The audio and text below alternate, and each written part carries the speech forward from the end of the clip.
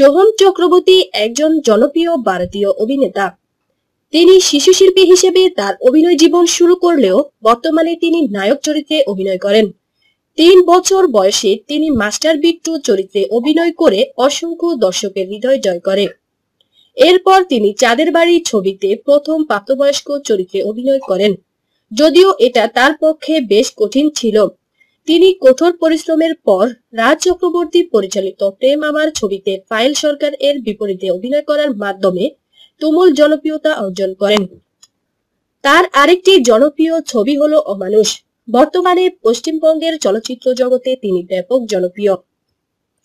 তিনি films24.com-এ লাবেরিয়া চলচ্চিত্রটি মুক্তির আগে একটি সাক্ষাৎকার দেন। তিনি 1988 সালে বাংলা ছবি ছোট বউ ছবিতে শিশু শিল্পী হিসেবে অভিনয় করেন। তখন তার 2 বছর 2 মাস বয়স ছিল। পরবর্তীতে তার প্রথম মুখ্য ভূমিকায় ছবি চাঁদের বাড়ি। তার পরের ছবি বাজিমাত বক্স অফিসে মুখ থুবড়ে পড়ে। পরবর্তীতে তিনি বলেন, যা তিনি কখনোই আশা করেননি, যে তিনি আবারও উঠে দাঁড়াতে পারবেন।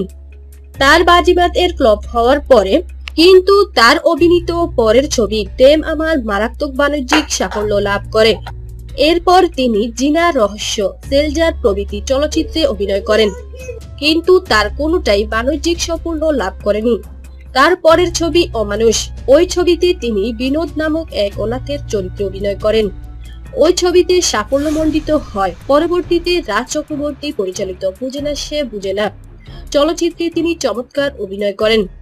তিনি বাংলা চলচ্চিত্রের এক উজ্জ্বল নক্ষত্র।